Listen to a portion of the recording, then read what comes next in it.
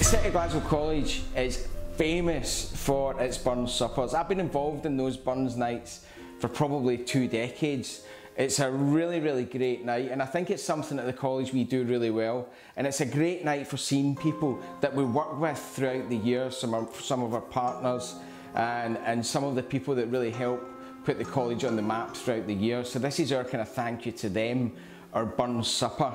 Obviously times are different, so we've got to do it a wee bit different this year, and what we thought at the college was just to give you a little taster of maybe some of the stuff that goes on behind the scenes at those Burns suppers. So what I wanted to do tonight, I wanted to top and tail your traditional haggis. There's nothing better than for me and the chef is walking through that room with the haggis held high, walking through to the piper. And I'm again really going to miss it. But what I wanted to do is I wanted to show you 2 super simple traditional Scottish dishes that sit really well before and after your haggis. So we're going to be making the classic soup Cullen skink. Potatoes, onion, smoked haddock, little bit of milk, little bit of cream, bay leaf, nothing simpler. But honestly, I think it's one of the kings of the world when it comes to soup. It's an incredible pot of soup. And after that, Scotland's probably the most famous dish. I'm going to make a traditional cranachan. So fresh raspberries, we've got some lovely honeycomb, we've got some beautiful tamdu single Speyside malt, some lovely double cream, our oatmeal, and that's it. So really super simple, really easy dishes to follow. The first thing I want to do is actually get the dessert started. So what I want to do is I want to take some oatmeal and just pop that in a pan. And again, with this kind of thing, I don't really worry too much about amounts, but I will provide recipes. You'll find them on the college website for both these dishes. So got some oatmeal on there. We're probably looking at about a medium heat. And what we want to do is just let that kind of toast away a little bit and just get some heat. Whilst that's happening, what I'm going to do is I'm going to take a couple of cups of milk. And then I'm going to take some smoked haddock, and I'm just going to pop that in to the milk with a little bay leaf. And what I want to do with that is I really want to just simply poach it, and what I'm trying to do is extract as much of that lovely smokiness out of the fish as possible, which is then going to flavour the soup. The reason I always do the oatmeal and honey and the whiskey first is because it takes so long to cool down, and it has to be really at room temperature before you can start thinking about adding it to your cream. So we've given that a wee minute or two. To that I'm going to add some beautiful Scottish honeycomb. Nice generous lump in there, and we'll just let that mix with our oatmeal. And I don't know if you can hear that, but you can tell how hot that is. It's just starting to sizzle. Our Burns suppers, they're the hottest ticket in town, as they say. It's a really good night. I once had to ask the Prime Minister to move her Burns supper, because she asked me to do it at number 10. I had to ask her to change the date because I was not going to miss the college Burns supper. So I had two Burns nights in very quick succession. So honey, oatmeal, to that we're going to add just generous few measures of whiskey. I'm just going to pop a lid on top, and that just extinguishes the flame. And we'll turn that off. And there you can see we have the whole kitchen just smells of whiskey. So just leave that there to cool. Next thing I want to do is I want to get the base of that soup sorted. And the base, I've got a really nice, a big white onion, and I'm just going to finely chop that onion.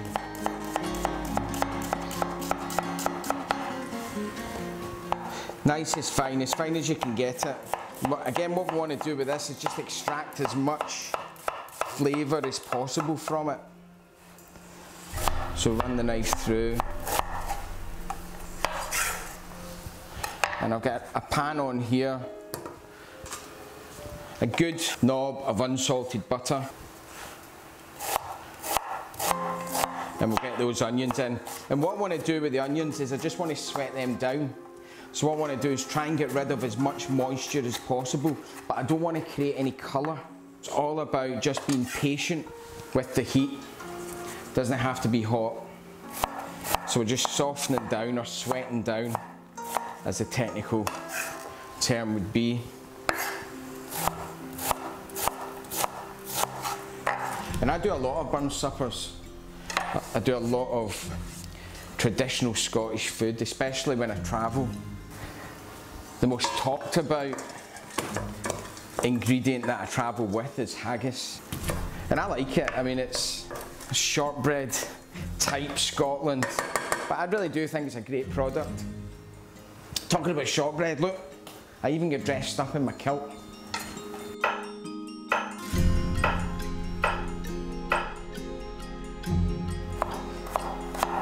So taking these potatoes, some Maris Pipers, and I'm going to pop them in with the butter and the onion. Just going to put a little bit more heat.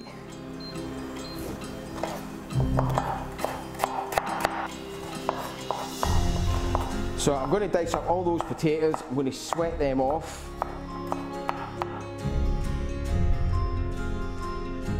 I've added the potatoes to the butter and the onions, and you can see that it becomes quite kind of sticky. The haddock I'm just going to turn off, and that's just been on a really low simmer for a couple of minutes. And what I want to do is that lovely infused milk, I want to just pop in. And we're going to put that to one side because that fish is already cooked, so we don't want to add that to the soup at this stage. We just want to cook those potatoes. And I'm always a big fan. I always say that if you cook soup the day before, it always tastes better the next day. Cullen skink's a wee bit different. I find cullen skink made and then eaten straight away, you get loads and loads and loads of fresh flavour, and it doesn't become kind of stodgy. While that's cooking away, I'm going to take some double cream.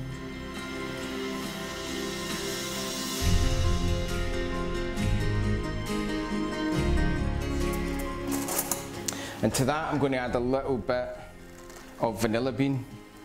Again, this is probably the only sort of traditional ingredient I'm going to add. And I'll be honest, I quite like this sort of thing here, this little product. It's much better than pods, because pods cost an absolute fortune, and from the supermarket they're always pretty rubbish. But I always find that's a good in-between. So I'm going to let that cook, and I'm going to whisk this cream.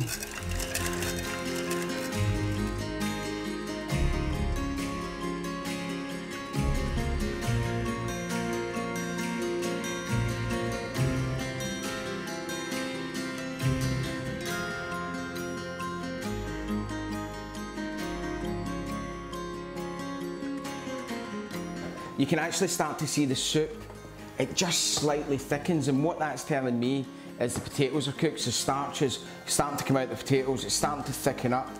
And you can leave that on as long or as little as you like. I quite like having a tiny wee bite in the potatoes. So from there, I'm going to take our smoked haddock. I'm just going to pull the skin off. And I'm just going to flake that in to the soup.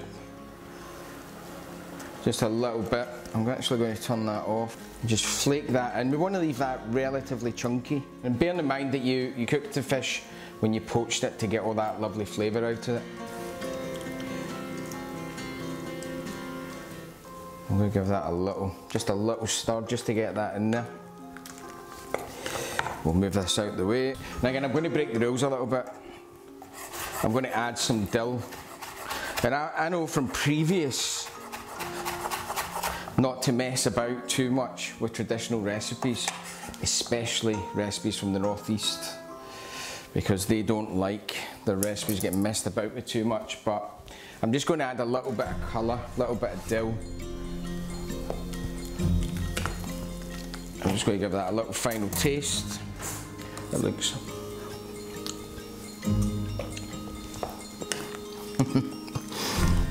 it's great when you taste something that gives you that involuntary smile.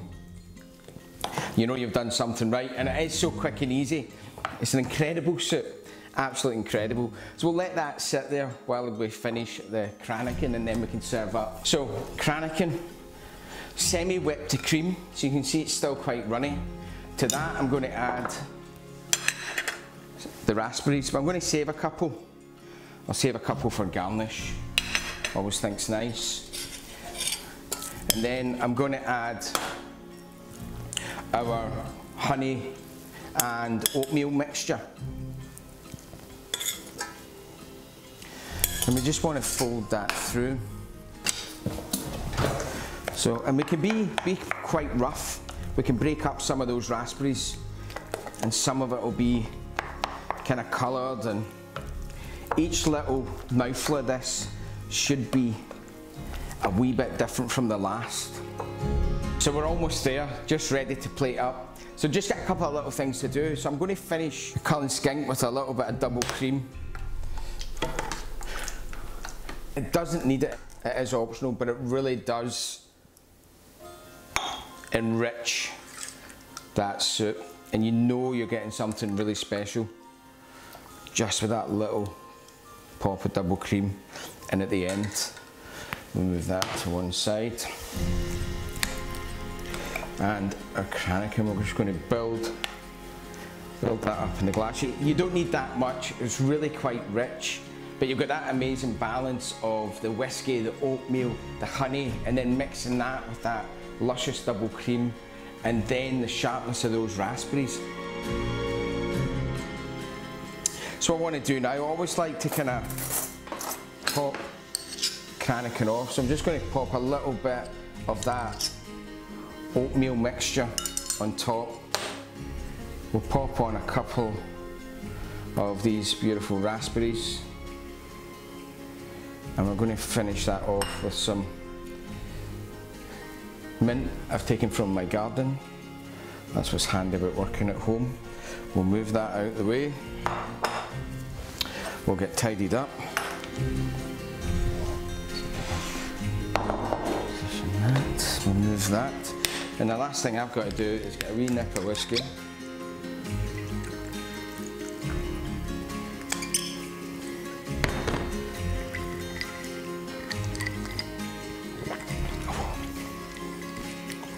Wow. So the last thing I've just really got to say is to wish you and yours an amazing Burns night from everyone at the City of Glasgow College, and I am really looking forward to getting back in and getting this on a table for real. See you all very soon. Cheers.